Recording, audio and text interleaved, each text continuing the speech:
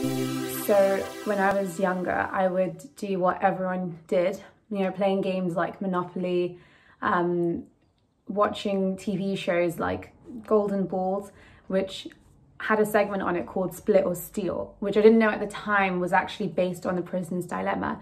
So I had these very innate, interests from a very, very young age.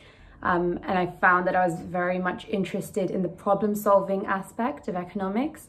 So there's many reasons to study at Cambridge, of course, but I think one of the most important reasons is that some of the founders of the discipline that we're studying, economics, were at this institution. So thinking, for example, as walking through the Marshall Library of Economics or the Keynes Room of Economics is just something that's very empowering and invigorating to know that you are in the same institution as those who founded the field that you're studying now.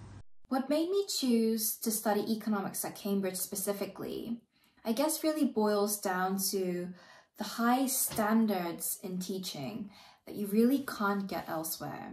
You're essentially learning from the best professors in the field, as well as studying alongside the best peers of your cohort. So a bunch of things were very amazing about Cambridge, but I think the most important thing was the exposure you get to the world's greatest minds. So for example, some things that really affected my personal development and academic development at Cambridge was meeting all these guest speakers that come to give seminars at Cambridge or the annual massive lectures that they give. So for example, thinking of a lunch with Bob Shiller or like a coffee talk with Esther Duflo and talking about what brought them into economics and what led them to come up with these brilliant ideas that are defining the frontier in economics right now. It's just something that's very invigorating to know that you are in a close communication with these people who are driving the discipline you're studying now.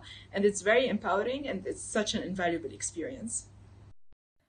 So I think the main piece of advice that I'd give to people who want to study economics at Cambridge is not to approach the subject as one of your 3 A-levels with however many papers and one that you could just switch off from after your exams in June, but more as a tool that helps you understand the world around you a bit better.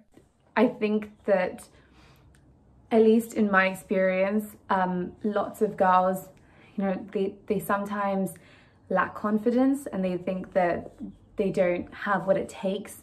And I just want to say that, just give it your all and give it a shot. Even if you don't succeed, it's completely fine. You miss 100% of the shots that you don't take is what they say. So I definitely say, just do your best and try. And it doesn't matter if it doesn't work out. But yeah, you should just go for it and have faith in yourself.